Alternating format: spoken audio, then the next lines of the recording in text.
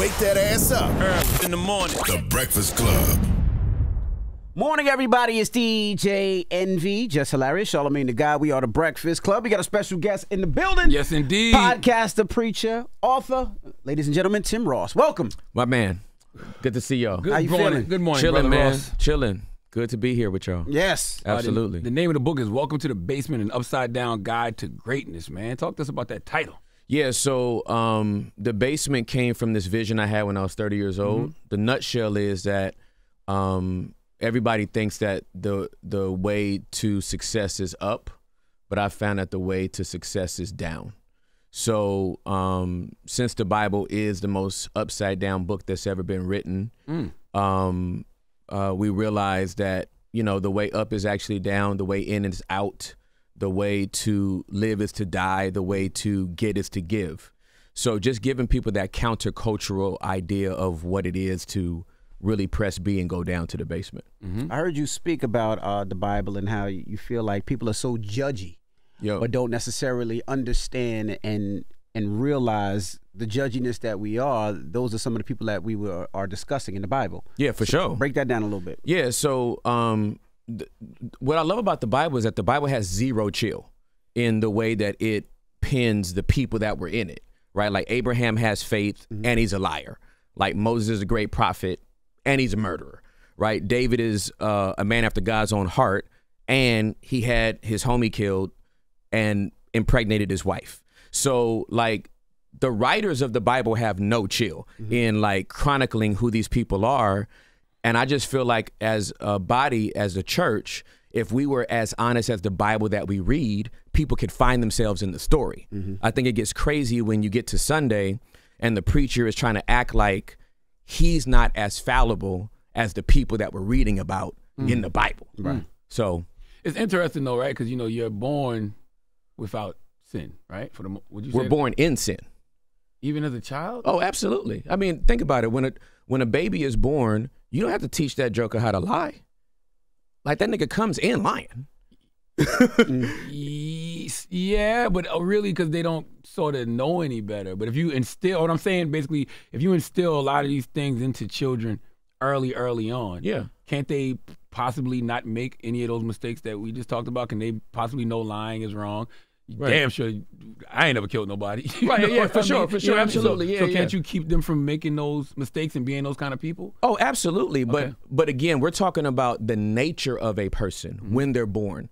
And this is why in Scripture we talk about being born again. We are born into sin. We are born again into salvation or into righteousness. We're made righteous by the blood of Jesus that was shed on the cross. So for me, it's not a matter of like, you know, babies being murderers. It's just the fact that they're born into a state that is called sin. Gotcha. Yeah, well, they learn this, right? It's learned behavior, right? That's absolutely correct. So like my daughter, who's 2 years old, says her tummy hurts and she wants a snack, a candy, Roches, whatever it may be, because when she watches TV, she sees the kids are sick on TV and they ask, Mom, can I have something to make me feel better? So she follows that. So she's lying, not saying her stomach hurts, but her stomach can't hurt every day. Right. Exactly. As soon as she gets that candy, she's okay. Yeah. So I do get that. Yeah. But I do have a question, right? So I was, it's funny, I was getting a haircut last night and I was talking to my barber and I was like, yeah, Tim Ross will be joining. He was like, oh, I love Tim Ross. He started talking about the basement and your podcast. He was like, he had one viral moment though, but he was like, I don't think people understood and heard the full thing. And I was like, well, what was the viral moment? He was like, he compared Jesus on a cross to a stripper on a pole. Not quite. And he was like, Lord have mercy. That's what he told me. He was, but he was like, but people didn't hear the whole thing. Yeah. At the end, they will get it, but I don't think people got it. So you got to ask them to clarify that. So yeah, for sure. So you said Jesus was a stripper? Yeah, I said the only stripper that I love is Jesus. Like that's the only stripper that I love. Okay, explain. So Jesus came out of heaven to put on humanity. He took off glory to put on divinity. Then he was stripped butt naked and died on a tree. So that's why I said the only stripper that I love is Jesus. So people did take it out of context and it was a viral moment. The people in the room understood it. There was a lot of people that felt like it was inappropriate or tasteless. That's their opinion. I know the people I was talking to. I know that anytime people are doing this in a church service, I think they know the context of stripper and what I meant when I made the statement. So yeah, I guess what I would say, did Jesus strip or was he stripped? He stripped and was stripped. Okay. Because he took off glory. He stripped himself of that. Like everything that made him God and divine, he took that off so that he could live and dwell among us. He's fully God and fully man, but he took off that glory side of him so that he could relate to us. Do you think you have to start at the bottom to accomplish true success? Because, I mean, a lot of us, especially black people in this country, we don't have a choice. Yeah, for sure. But, I mean, for those of us who are breaking generational curses. Absolutely. You know, creating better foundations for our kids to start from. Do you feel like you have to start from the bottom? Yeah, I think, I know if we talk about the bottom as like a spot, I don't think everybody has to start from there. But mentality-wise, I believe it's good to have humility and think of yourself not more highly than you really are. My mom made a dope statement to me years ago. She said, no matter how high you go, Tim, just remember you're still going to be at the feet of Jesus. That's right. So when you think about that, when you think about the success that you all have attained, the success that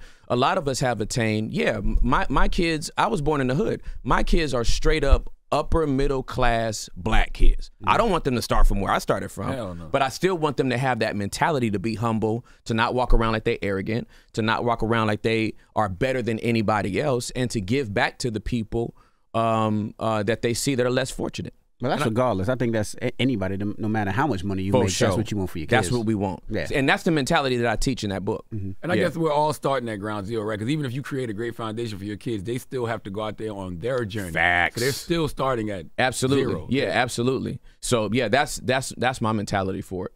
Talk to us about chapter 4, the off of a maybe. What is off of a maybe mean? Yeah, bro. So it's one of my favorite chapters in the book because Jesus died for you, for everybody in this room, everybody in the world, off of a maybe. Like, first of all, if I was Jesus, you wouldn't have no choice but to serve me. If I die for you, you're going to serve me. Like, there's not gonna be no hey, I'm gonna give you free will, envy. You got a choice. I'm gonna haunt you. Like, I'm gonna be on your neck every day until you like realize I poured out blood for you. But Jesus went to the cross knowing that some people are still not gonna accept him, that some people are still gonna mock him, that some people are still gonna act like he didn't do what he did. And to me, that's an extravagant gesture, to die for somebody knowing they might do it and they might not, but I love them so much I'm gonna do it anyway, and hopefully they get the revelation of it. Now, you say that you're a disruptor when it comes to the church. Why do you think churches need some disruptive sometimes? Some disruptive behavior, I should say. Yeah, because the word I use is incongruent. Like, I stop shy of calling people hypocrites and stuff like that, because I got to see you way up close for that. But there's a lot of incongruencies in the church that have caused a lot of people to become disenfranchised with it. Like, I'm squarely Generation X, right? I was born in 1975, right? So reality TV was born on our watch. Like, Real World 1, Pedro Puck, that was on our watch, right? So move forward from that, we went from scripted series and television to like reality TV. Put these niggas in a room, give them something to drink, and then let's see what happens, right? So when you get to church, like you went Monday through Saturday unscripted, like doing life with your friends and family, and you get to church and it's like very scripted to the point that people are like, I don't even know if this dude is like for real. And so I'm just asking the church to look at themselves. I was a lead pastor for 7 years, loved doing it. But I'm asking the church to like look at themselves and like wherever you see those incongruencies, fix those so that people won't be walking away thinking, yeah, I couldn't feel dude. I couldn't feel that girl because it just seemed like something was off. We know some things about them in the street that you know don't match with what they preaching on Sunday. We ain't in a world 20 years ago where you could just suppress stuff in the news. Stuff come out now. Streets know. You know what I mean? And it's like, oh, you go to that church? Oh, we know your pastor. You know what I mean? So those incongruencies need to be addressed. I'm wondering, you know, in the church they always say, "Come as you are." Yep. What I'm starting to notice is a lot of pastors and preachers coming as they are, and I wonder how ultimately in the long run, you know, number one, how will it be received, and how will that impact what's happening in the church? Because you say the N-word, it don't bother me. Yeah. I see pastors doing the swag surfing in the church. None of that bothers me. Yeah. You know, for all of the reasons that you're talking about. I know none of us are perfect. And yeah, for sure. If that's who you are, that's who you are. Yeah. What do you ultimately think about pastors coming as they are? Yeah, I'm glad you actually brought that up. Like the church has said historically for decades, "Come as you are." When the truth is, come until we find out. That's the way it ultimately plays out. Until we find out. Yeah, come until we find out. Like, we invite you in. It doesn't matter what you're going through. Come as you are. And then as soon as we find out, it's like, canceled. I got you. You got to go.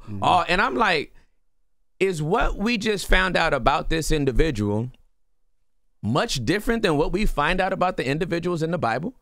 Now, pastors are held to a higher standard. I was a lead pastor for 7 years. There's no way I could get caught up in an affair and keep my position. In the same way that if y'all did something on this show that was outside of the bounds of your, overseers, they would have to let y'all go. I don't like the term overseers. But kind of like slaves over there, overseers. Bosses, exactly. Executives, higher ups, Jesus whatever Christ. one, right? I didn't know overseer was synonymous with slave. That's what it felt like. Okay, so didn't mean to trigger y'all. But yeah, like so pastors are held at a higher standard and should be, right? In the same way, anybody that has an elevated office should be held to a higher standard. But for the average person that comes to church, people are on a journey. They are on a spectrum. They are trying to work this out. And you can't ask somebody that's been very deep in sin for years and years and years to have this Thanos snap change in a week. Like, it's not going to happen. Like, going to growth track for 4 weeks is not going to make my situation change that I've been in for 50 years. That's real. So trying to help people to understand that this is a journey and that it's not like a instantaneous change. Your soul is saved at the moment you confess Jesus Christ as Lord. But there's a process to get your mind and your body to match where your soul and your spirit is. So let's discuss that, right? So you talk that preachers are held on a different level, on a different standard. Yes, sir. Do you think they should be held on a different standard, right? Because we always talk about, there's no man perfect and no man is this, no man is that. But, this is kind of where I have a little bit of a problem. It's like, you can't preach something all day, and then when you finish preaching at 5 o'clock, you live the total opposite life. This is what I'm saying. And then it doesn't feel like it's coming from a real place. Feel like it's coming from a financial place. I feel like it's coming from a business place. Let's break that down. What's your thoughts on that? Yeah, so this is what I'm talking about, right? Like, again, anybody in an elevated position is held to a higher standard. If you have somebody that's a chief of police, you do not expect them to get crack at 6 p.m. after they got off at 5. Correct. If you got a doctor that's doing brain surgeries, you don't expect them to also be terminating people's lives doing with the same practice, right? So in the same way with preachers, it's like you can't be telling everybody, don't do this, don't do that, don't do the other, and you get off of work, right? And you got a whole side chick on the side, right? You got 3 babies mamas, they on the 3rd through 5th rows, and your wife got on a big old hat that's not stylish. She just trying to cover her face because she looking at you like, wow, why am I even here? Wow. You know what I'm saying? So there is a standard. The Bible talks about that standard. The scriptures talk about the fact that teachers are going to be held at a higher accountability level, that their responsibility, and that way, therefore, not many of you should even be teachers because of what kind of consequences you'll have if you're leading people astray. So those are the incongruencies I'm talking about. Like, and what we do in the basement is we give people a safe space to give us the gift of their vulnerability.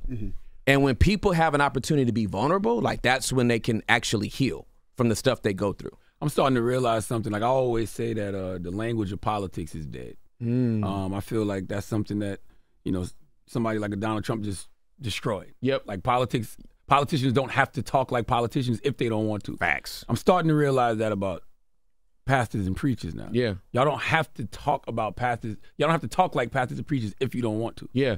Well, when I was a pastor, so a lot of people have really had a problem with me since we started our podcast. Because on the podcast, I am sitting down on a couch in my house having conversations with people.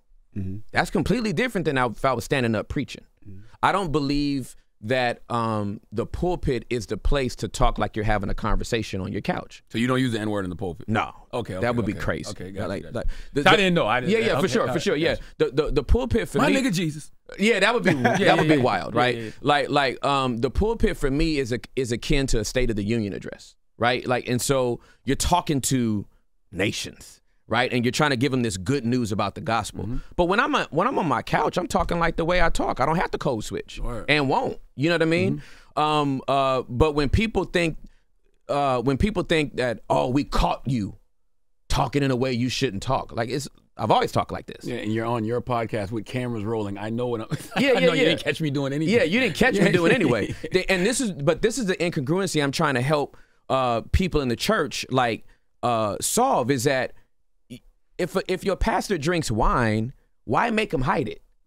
Because it might be a stumbling block to you. The Bible says don't get drunk with wine. It doesn't say don't drink, right? So like just getting rid of like the stuff that people have made with Jewish rabbis call fences around the actual commandments, and just letting people like understand that, like, yo, everything ain't a sin. But if it's your conviction and it's for something that you shouldn't be doing, then you shouldn't do it. But to say that it's a sin, that's not true. Yeah, because Jesus turned water to wine. First miracle. What you think he did? What y'all think y'all did with the wine? And they drunk it. That's right. And this was good. This was good stuff too. And you know, the reason I talked about the language of I guess pastoring is dead, because we had Ty Tribbett up here. Yep. And that's my homie. Ty's a good brother. He said that the church was whack, but that everybody took that line. Yeah. The church is whack, but what he was saying was the church should be about the people, but the church makes the people about the church. They're not serving and loving the people. So right. his initial statement was, man, the church is whack. Yeah. But here is the reasons why. Yeah, but y'all know this. Nobody listens to the whole thing for context anymore. Yeah. The 90-second soundbite is the whole message now. Yeah. It's the message for you. It's the message for you. It's the message for me. Nobody goes, oh, I wonder what Charlamagne was talking about. Let me go listen to I wonder what DJ Envy meant. Let me go listen to the whole thing. Nah, your 90 seconds is the whole conversation. Ty Tribbett is the lead pastor of a church in Orlando. So if the nigga said the church was whack, he talking about himself, right? He would be saying his church is whack. That's not what he was saying. But nobody listens for the period anymore. They just listen to the comma. And that's just the nature of social media right now. And what do you think? What did you think about his comments? Do you agree? Yeah, of course I agree. Okay. Now, because I know he wasn't generalizing, but he's talking about specific churches. What I love is that he didn't name them. You know what I'm saying? Like, the best way to counteract a whack church is to have a real one. I ain't got to name, like, y'all ain't got to get up here and talk about the other stations. Like, don't listen to the other stations. We the best. Just be the best, and everybody will know that the rest ain't worth listening to. That's real. And so when I was a pastor, it was the same thing. It was like, let me just teach the Bible. I know there's some whack teaching out here. There's some whack preachers out here. The best thing I can do is be authentic in the way that I lead, authentic and in the way that I teach scripture, staying true to scripture, and then letting everybody else go figure out when they listen to somebody else, like, yeah, nah, that ain't what I get. I get better food at home. You think the business of church has hurt the quote unquote church, where you see pastors getting arrested, you see so many things going on? Do you think that's hurt church so much where people don't know if they can actually trust a preacher, pastor, or church? Yeah, for sure. Like that's one thing that's part of the incongruence that really breaks my heart, right? Is that it's the same thing with police officers, right? My mother worked for the LAPD for 30 years. I went to school, studied to be a homicide detective. That's what I wanted to do with my whole life. And so when you see what happens to George Floyd and what happens to so many people across this nation, and then they say all police are whack, it's like, well, that's not true, right? In the same way, you see a pastor get arrested, you see a pastor get exposed for this, that, and the other, and then it's like all pastors are like this, and it's like, it's not true. The foul I call on the people that are like, that's why I don't go to church. I'm like, y'all niggas got food poisoning before and still went back out to eat. Like, you know what I'm saying? Nobody said, home cooked meals from now on. You know what I'm saying? I'll never go out. I'm never doing Uber Eats again. Never gonna have a DoorDash. No, you just don't F with that Chinese food place no more. But don't say you gonna write off all restaurants. Right. So in the same way, it's like, don't say all churches hurt you. That one did. That one on the corner. So go find another one. Right. And if you really got hurt, go to therapy, get over that little hurt, and then move around. Now, did you really, I'm just going back to the cursing one more time. Did you tell people you were going to stop cursing because you got backlash from the church? No. Not from backlash from the church. Okay. I did not. First of all, let me give you context. I used strong language on a total of 4 pods. Total. Okay. The way they replay that thing, you would think I was Dave Chappelling every episode of The Basement I ever did. Like, what's up, mother effers? Welcome to The Basement. That wasn't the case. I talked to a dear friend of mine who I appreciate his church, and he had a lot of his congregants that were concerned that I used strong language on my podcast, that they listen to the podcast and they attend this person's church. After I finished talking to him, I was like, bro, it ain't that serious. Like, I don't want you in your welcome center answering questions about your friend who has a podcast. So I'm not dying on that hill. And because I still preach for a few of my friends in churches, I just decided to back off from using strong language on the mic. That wasn't even far enough for the people that don't like me. Oh, because they want me to say it's a sin. It's not. It might be your conviction. It's not a sin. I've never come close to using it in the pulpit. We could talk about some preachers that do, right, and have. They're on church milk. But I'm not. It ain't that serious to me. It ain't that serious to me. The Bible says curse the devil, though. Well, okay, so let's talk about the difference between cursing and cussing. These are not the same thing. Break it down for me. A curse, C-U-R-S-E. You mean like roots, voodoo? That's what that is? Yeah, like cursing that's a real thing. Like cursing is scriptural. Cussing is a matter of language and who won the last war. But I thought witchcraft ain't supposed to be in part of this either, though. No, witchcraft is definitely a sin. Yeah. Scripture is clear on that. So when you say curse the devil, how do you curse the devil? C-U-R-S-E. Because I say fuck Satan in a minute. I've been saying, literally, that's been an affirmation of mine all my life. Whenever I get my anxiety attacks when I was a child, I used to say, I love Jehovah God. I grew up Jehovah's Witness. Yeah. I love Jehovah God and his son Jesus Christ. I love Jehovah God and his son Jesus Christ. I love Jehovah God and his son Jesus Christ. Fuck Satan, fuck Satan, fuck Satan. Yeah. I have been saying that since I was a child. Yeah. Sounds like you cursing. How was that wrong to curse the devil? Well, you said that as a kid? Curse? Yes. As a child in my brain, I would say that. Wow. First of all, I'm trying to figure out where the scripture is that actually says curse the devil. I know. I might have just made that up. I think you did. I'm running a reference in my head. I'm like, that don't even sound familiar. Like, I don't even remember that verse. But what I will say, though, is that word curses are a real thing. People, again, have had issue with my strong language.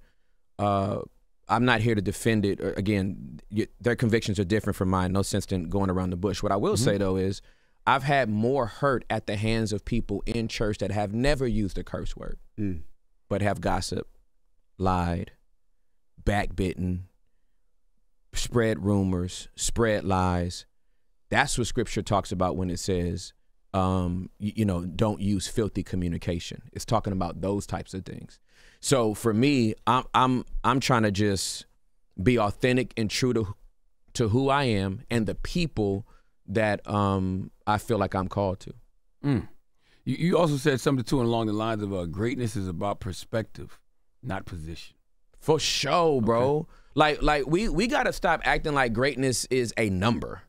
Like, because most people are not even content with their lives until they feel like they hit a certain measurement.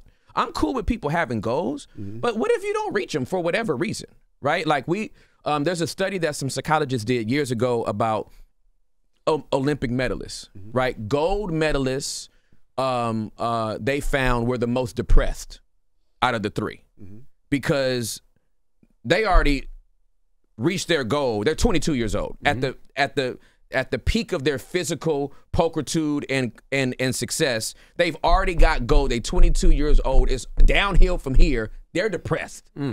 Silver lives with the most regret. Silver medalists are like, damn it, I was 2 milliseconds away from gold.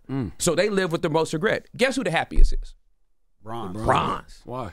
Them nigga bronze is like, at least I made a medal. Like, you know what I'm saying? At least I wasn't fourth. You know what I'm saying? So they be on there, they be biting the medal. You know what I mean? Gold be crying because they like, what, I just need to get another gold then, right? Silver's sitting there like kind of fuming. Bronze is waving at everybody. I'm coming home with a medal. And so if you get gold, act like bronze. If you get silver, act like bronze.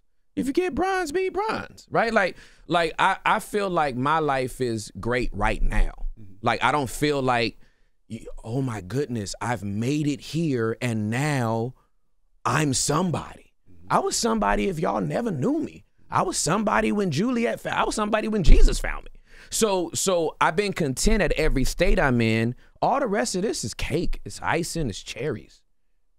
That's it. I think that's the most important thing, just being grateful wherever you are. Yeah, for sure. And I try to tell. It's funny. I was just having this conversation with somebody last night. I saw I heard a story about someone not being happy for someone, meaning like they're a person who's trying to figure some things out, but somebody else that we know had some real success, and they had a party to celebrate the success, and the person was like, they didn't want to go to the party because it makes them feel down. And I'm just like, if you can't find joy in somebody else's success, you'll never find any success in your own. Yeah. Absolutely. I would have told that person, go to the party and throw up a little in your mouth.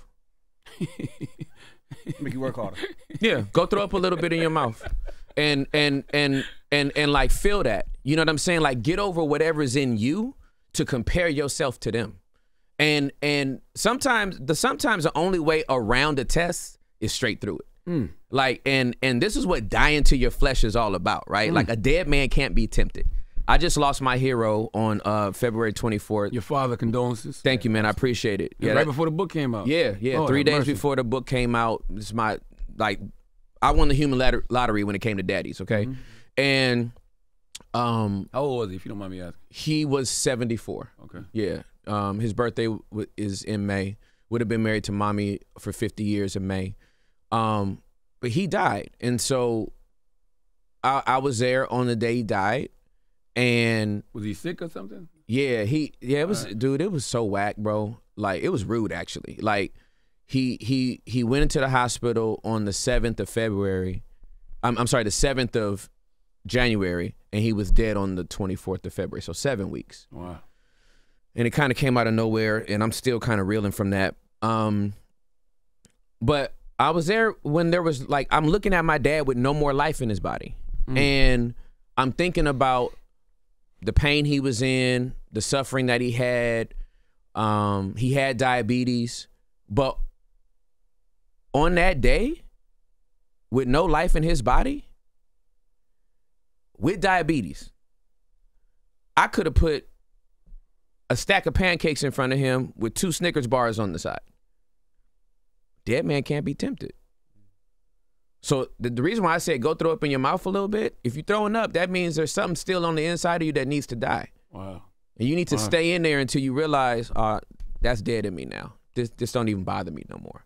Dead men can't be tempted. This is why Christ calls for us to crucify our flesh with its affections and its lust. You know you dead to something when it don't bother you no more. So you think those are natural emotions, the jealousy, the envy that you may for feel? sure. Yeah. Oh, absolutely. Fear, all that stuff. That's a part of being human. So it's not like the dude don't take a L for, or the girl don't take a L for feeling the emotion. You take a L when you don't know what to do with it. You know what I'm saying? That stuff has to be processed. That stuff has to be metabolized, and you have to be curious. This is why I tell everybody to go to therapy. You got to be curious enough to go find out why it's bothering you. That's right. It ain't the other person's fault. That's right. You know what I'm saying? The other person could have triggered you. Go figure out why you're bothered. Right. Don't go slap them. I guess I process it different just because, you know, when I see people around me obtain success, just lets me know I'm in line. Yeah, bro. I'm in line. For sure. The fact that you even in proximity. That's right. You know what I'm saying? Right. It'd be different if you was watching, you seeing it on Instagram, and but you could be at the person's house celebrating with them. That's right. I go find out what the cheat code is. Right. You know what I'm saying? So, How are you handling losing your father while promoting this book?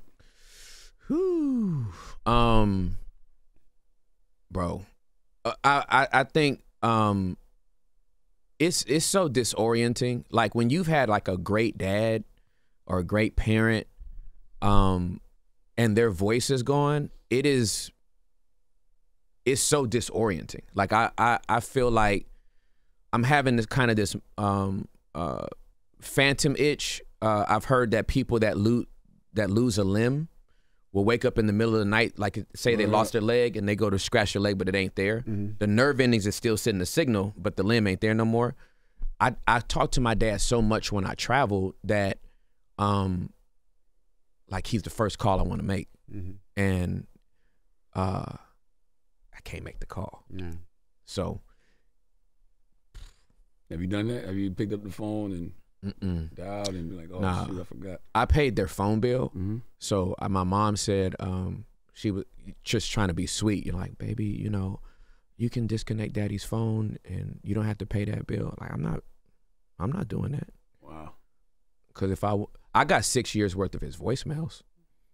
I got so many hours of my mom and dad having conversations because they get to talking about like civil rights and drinking from colored water fountains, and I would just hit record and slide the phone on the table. They don't know the difference.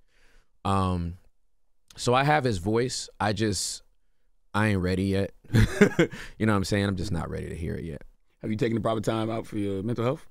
Like, you know, oh, dude, this is happening real time. Real time. So in the 28 years that I've been a believer in Jesus, I've been in therapy for 26. Amazing. Because I realized after like the first 2 years of like living for Jesus, like altar calls, they only open up a can of worms. Like they ain't addressing nothing. You know, some people have some experiences at the altar that are amazing. That wasn't mine. So I had to go really process mine. I had sexual trauma at the age of 8, porn addiction introduced at 12, highly promiscuous by my late teens. So I had a lot of stuff to unpack, and you know, all of that wasn't going to be unpacked at the altar in a 15-minute prayer. So therapy has been a huge component to my life, and like, so doing my grief work has been a big part of this, and my life coach taught me how to do my grief work very well. So I'm grieving and touring. Gotcha. Like I'm not like compartmentalizing that, like I gotta be strong and go do this tour. Like I'm crying on tour. Wow. And I happen to have the type of life now and career, if you want to even call it that, where I don't have to compartmentalize that. So even our dwellers, as they are so affectionately called, shout out to all the dwellers out there, wherever y'all watching, they've been giving us condolences, cards, carrot cake. That was me and my dad's favorite. They've been really kind to us. So no, I don't have to hide that. I've been grieving and moving. I believe in God and therapy, so that's incredible to hear. For sure. In part 2 of your book, you say religion doesn't work. Yeah. That's going to upset some church folks. They'll be all right. break that down. Break that down. Yeah, so religion doesn't work. And the reason why religion doesn't work is because you have to have a relationship in order to make something religious, right? Juliet and I have been together 26 years. I've been married to her for 25. Date nights are on Fridays. Love having date nights with my wife. I'm religious about the date night on Friday because of the relationship I have with Juliet. Now, if she got sick one Friday night and couldn't go to the movies with me, and I go to the movies anyway, now my religion is empty because I'm not even doing it with the person I have a relationship with anymore. So when I talk about religion doesn't work in that chapter, what I'm talking about is the fact that people that are still doing church, regardless of God there or not, regardless if Jesus is showing up or not, regardless if they want a relationship with him or not, they just checking a box. That type of religion doesn't work. Like the people that think I'm gonna go to church on Sunday, check a box, and then just live ratchet Monday through Saturday, that religion does not work. You should just stop. Like, don't go to church no more. I tell people that all the time. Do you know you don't have to be here? Like, you really don't have to come here if you don't want to. I love riding with people in a church context that really believe that Jesus Christ is Lord and God raised him from the dead. But for the people that are in there that's just like, yeah, I go to church because that's what I do, but I'm still doing everything else, it's like, go to the club, nigga. Like, go to club Saturday night and sleep in on Sunday. Don't do this to you or him because you don't even care. So that's what I mean by that. What's one main message that you hope people get from reading this book versus listening to your podcast? The book is a manual, bro. Like, so the book, Charlamagne, is like, that's where people metabolize the whole basement philosophy. And so my hope and prayer when they read the book is that the world will literally be turned upside down with the message, love, and hope of Jesus Christ. And that they will spend the rest of their life trying to upset others. I talk about being a do-gooder in that book all the time. And the world is already cynical. And if we could just show our good deeds to people, we could soften the hearts of both men and women and give them a proper perspective on a loving God. Because he really is loving. Like, he loved the world so much, he gave his son. Before we even knew to ask for him, he gave. So to give people that hope, that's what I hope they metabolize in the book and that they actually live out. Yeah. Well, welcome to the basement. An upside down guide to greatness is out right now, and we appreciate you for joining us, brother. Appreciate you, man. Absolutely. Go get Tim Ross' book. Check out his podcast. Thank you for coming, brother. Thank you, man. Tim Ross is The Breakfast Club. Good morning. Wake that ass up. Early in the morning. The Breakfast Club.